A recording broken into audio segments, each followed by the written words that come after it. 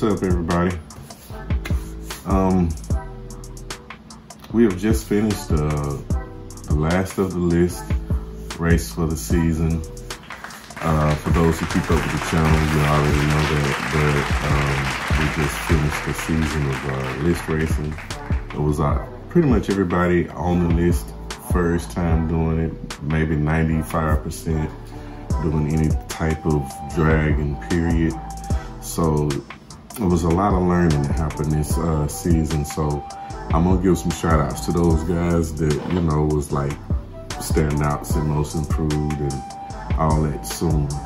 But tonight, what I'm gonna touch on is something I thought about. I get a lot of questions because a lot of people come across and meet me and get my number and they start asking different RC questions. So I was like, you know, why don't I just answer some of those questions on video?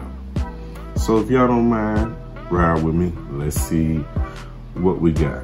Okay, these 3 questions came from someone. I'm gonna keep them anonymous, but they asked me these 3 questions actually. The first of the 3 was, between the infraction and felony, what would be the best car for him to buy, or anyone? Okay, in my opinion, that would be decided by what you are doing with your car. If you are drag racing, I'm gonna say the felony, and I'll explain why. If you're drag racing, I'll say the felony. If you are just wanting a bash or speed run, the infraction. One reason, if you want to speed run, you need the infraction because you can use the same size tires all the way around and don't have to worry about anything happening with your diffs, any type of trouble like that, because it's set up for equal tires all the way around. But the felony is geared to have a taller tire in the back. Listen to what I'm saying, taller tire in the back. Now, it doesn't have to be wider, but it does need to be taller, okay, than the front tire. So in the drag world, if you are dragging, that was one of the reasons I say the felony. For one, most dragsters are set up to be lower in the front, higher in the back, and normally run a smaller tire in the front, bigger tire in the back. That all got to do with the way the car is set up for transfer of power to the ground with the wind, drag, and all that good old fashioned stuff. But anyway, that's my answer. And for me, my choice would be the felony because, of course, I drag. So there you go. There's my answer on that. Okay, now the next one of the 3 was, if he decides or anyone decides to get a felony, is the tires an issue? Okay, it depends how much you want to stick to the rules, how much you want to break the rules as far as what they tell you what to do with your tires. On the back of this felony right here, I have foams in the back and I have rubber in the front. You know what I'm saying? So, but the tire in front is a smaller tire and it's taller in the back. So I'm still keeping up with my ratio pretty much, but I'm doing it in my own way. That's why I say everybody gonna have their own recipe on how they're gonna do what they do.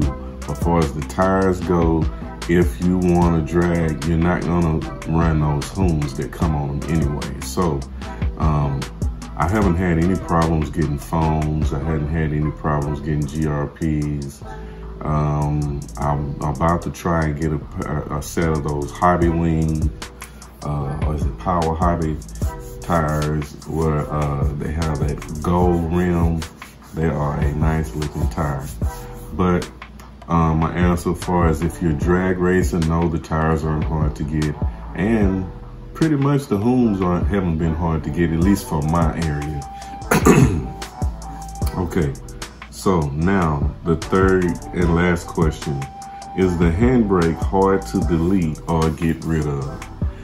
No, actually it's not. It's pretty easy to disassemble if you want to just take it completely out. I don't know what your reasoning is for taking it out, but I took mine out of my infraction because I ended up using the servo in something else and I wasn't using the handbrake. So I did disassemble it and take it out because I drag race and I don't want to put any flat spots in my tires. So I just completely got rid of my handbrake. So to answer that, no, it's not hard to delete, take out. Basically, you can remove it from your car with the tools that come in the box. You don't even have to have anything special. All right, so those are my Q&As for the day or tonight. I hope I helped somebody. If not, if you hung, thank you for hanging. And if you hadn't subscribed, hit the thumbs up, that like, that share, make a comment, you know the game. All right, so y'all know my slogan. A winner never quits, so I can't stop. And don't get mad, just get faster. All right, y'all, till next time, peace.